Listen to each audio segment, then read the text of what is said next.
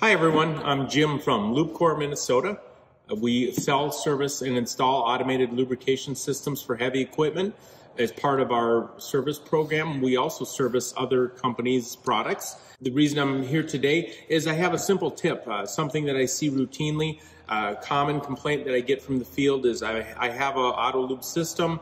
It has a tendency to be running high system pressures or is not dissipating grease. One of the key things I do is I do a quick walk around. What I'm looking for on like an excavator or front end loader, typically those are a progressive system. And what that means is the grease progresses from one point to the next, to the next, to the next. And how most competitors or ourselves or how we're doing this is using a series of progressive divider valves. This one happens to be one from Lincoln.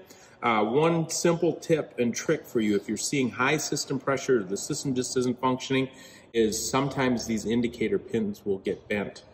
And what happens is if this cannot shuttle back and forth, it'll block the entire system. The system will overpressure. You'll usually see some sort of evidence the pressure relief is blown, or you're not able to get the pump to function anymore.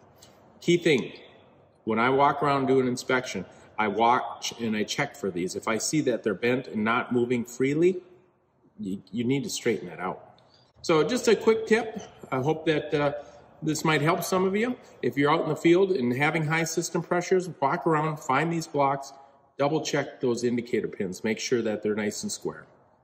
Thanks for your time. Good luck. If you have questions on auto lube systems, whether it's a system you have already or something you're contemplating, we'll be delighted to talk to you.